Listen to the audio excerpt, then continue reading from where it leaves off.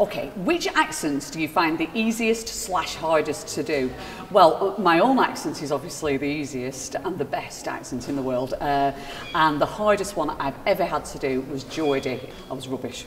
Which part do you wish you'd had the chance to play / direct? I would have loved the chance to be in something like Girls, but I'm too old now. Age 5, what did you want to be when you grew up? I think I wanted to be a tap dancer or a writer.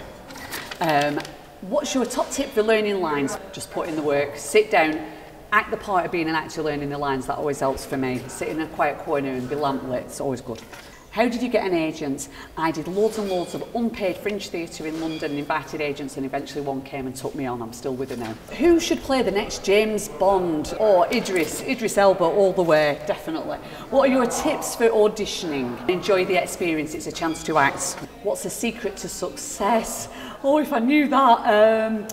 Just try and keep hold of who you are and where you come from. Thank you.